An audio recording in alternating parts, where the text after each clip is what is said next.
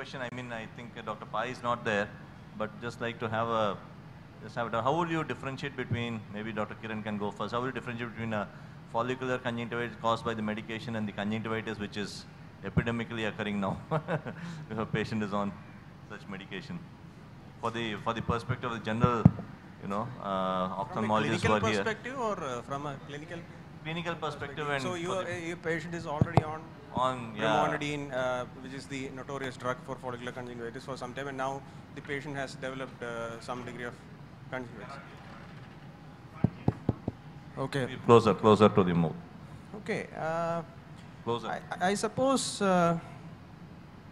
whenever a patient is on brimonidine and they come with certain signs of these, these symptoms, generally, we think about, my usual principle is that I generally treat them, generally with a combination of some antibiotic and steroid. If it is recurring again and again, that is an indication that the drug is causing it. But generally, a lot of these atopic dermatitis findings are in the surrounding areas. The skin involvement will be skin more. involvement. That is generally more typical. And if you see those eyes, you tend to get a feeling, okay, this is brimonidine. I remember you showed this picture today. Yeah, I showed in the lecture. Yeah. So while the picture was being shown, I was telling, the moment I saw that picture, that is a brimonidine eye. Yeah. That's the skin. You have skin excoriation, you have contact dermatitis. So that Dr. is an Meena? idea. In fact, last week only we had one case. So what I found is this, yes, of course, if it's a viral, there won't be much of discharge, but these patients come with this little bit of discharge, which is not very common with brimonidine allergy, and that sticky sensation Morning which they stickiness is it sometimes can give you a clue, and definitely, as Dr. Kiran said, sometimes we have to take a chance, like probably stop the medicine and then see. Many a time patients themselves stop and come, so that itself give us a clue that yes, it is because of this. No, the problem with the brimonidine is, I think the picture you showed today was after 2 weeks. After 2 weeks. Yeah, immediately. That was very all of a sudden. So that happened. So that actually puts you, at least gives you some clue. Yeah. But a lot of these brimonidine delayed hypersensitivity can occur months later. Correct. So that is when you have to be very. Sir, you have any?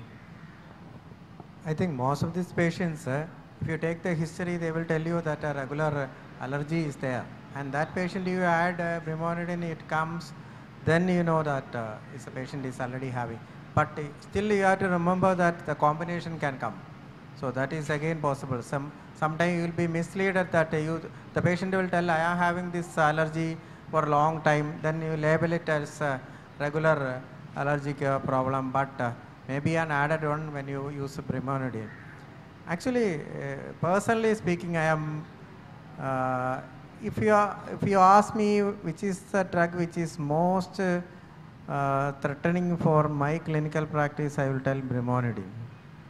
Brimonidine allergies, yes. Because I have an, actually when the brimonidine was introduced, one doctor has prescribed a brimonidine, and that patient, a young patient, went into shock.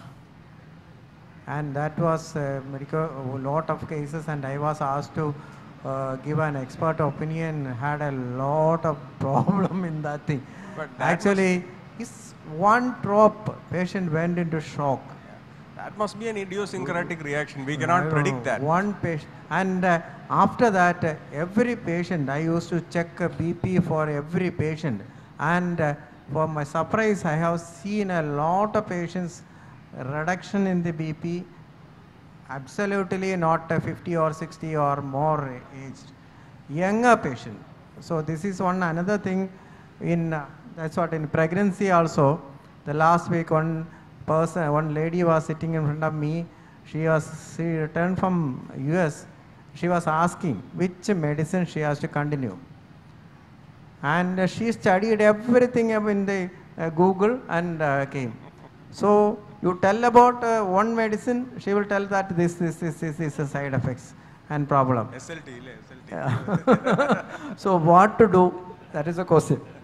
So what I've noticed is for this brimonidine, you would notice this when you're doing surgery. You'll have follicles all over the bulbar conjunctiva. So I've noticed that if the bulbar conjunctiva is involved, then it is more like brimonidine allergy. If there is fornical conjunctivitis involved, then I understand there is more conjunctivitis.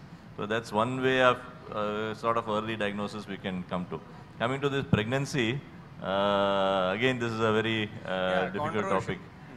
Because I think probably the safest drug might be timolol. To be very honest, that might be a safe drug, but it's still a category C drug for all practical purposes. But so what does category C say? What does it mean? I think, I mean, exactly, I don't remember exactly what it means. But I think the reason is it can cross the barrier and create some sort of organogenesis issues or something like that, and can cause respiratory depression with timolol, you know, respiratory depression and bronchospasm or something like that. That's, I think. Brimonidine is the safest in the so it's category B. It's category B. Pregnancy. Yeah, pregnancy. So this is the problem. You see, you give timolol to. I mean, we are talking about timolol, giving timolol to old patients.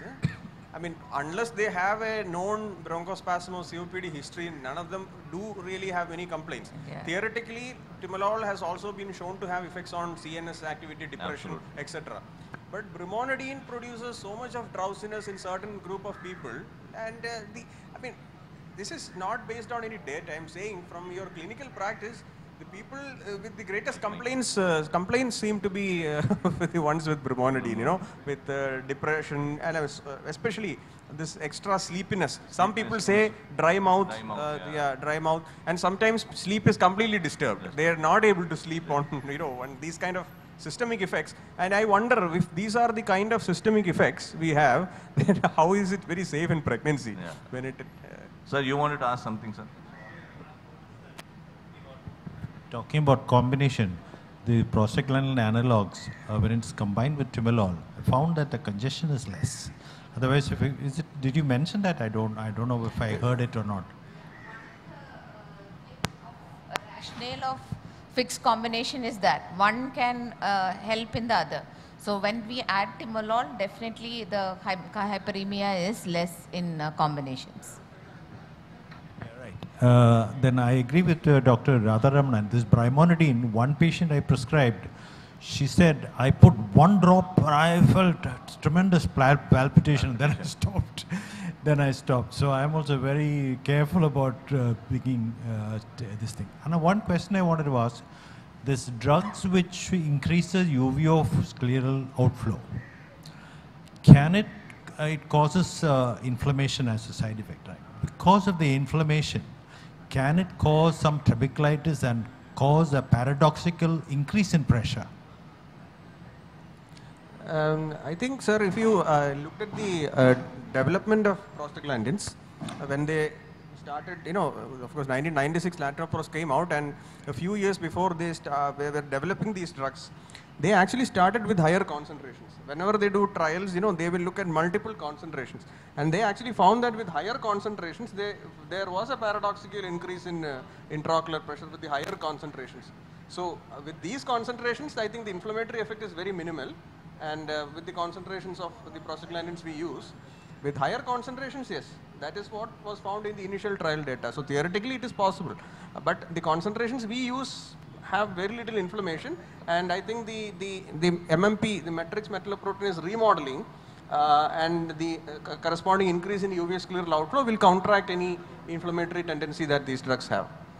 But so, on a caveat, we always have to think of the proprietary medication versus generic. That's another aspect which we have not actually touched today. Uniformly, none of us have spoken on it, because the proprietary are from the original molecules which have come. The Government of India, DGCI, approves generics, and they give them 10% plus minus of that concentration and the quality and quantity also. Excipients, which are the BAK and the other associated molecules which are present, they can be 50% plus or minus. That is written in the law. So based on that, you have to see what sort of product has been used and then what is giving a side effect. So 10% more in brimonidine will be enormous for that patient. Yeah, I think there have been publications from India also, pharmacokinetic studies on certain top brands, comparing it to the patented ones, and found a lot of difference in even the active molecular formulation, forget the excipients. But that is a picture we will be forced to prescribe generic. I think that now some of the patients start telling, you give me this thing, because now we start giving the both, say the generic as well as the proprietary things, because we put it bracket. So the patient going to some medical shops and all this thing, they get it.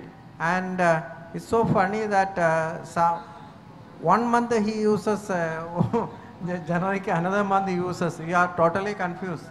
And sometimes we will tell it is due to the compliance, whether patient is using it. It's very, very difficult to assess it. So we have to be very careful. Make sure that always ask the patient to bring back the molecule, the medicine, as well as the prescription. Then only, and then always try to find out the endpoints for progression. Like for example, check the IOP, check the visual field, check the OCT, see if they are deteriorating on that, and then only give an opinion. So if we just continue CST, it may become a big issue. Because medico-legally we are liable for anything which we do. So what we do for pregnancy is, as you said, timolol I found the safest. I let timolol run. Pilocarpine also I found quite safe. So if you read the old books by Lee Albert, Wallace Lee Albert, he says that you can continue timolol and pilocarpine, which actually works quite well, provided the patient tolerates it. 2 days before parturition, 2 days after, you stop it, so that the fetal bradycardia will not occur, and pilocarpine will also not have the effect of increased salivation and aspiration risk, and 2 days later you start the medication. So that's the standard I still prefer to follow that. And after the first trimester, I don't mind starting off in dorzolamide, and brimonidine I continue. So you have 4 molecules to use during pregnancy.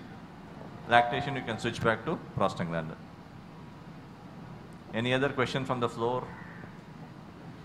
No. So thank you all the panelists, all present. I think I expected a very less and crowd actually. It was so encouraging, even the last section. Few people remain here on a basic subject. So thank you all.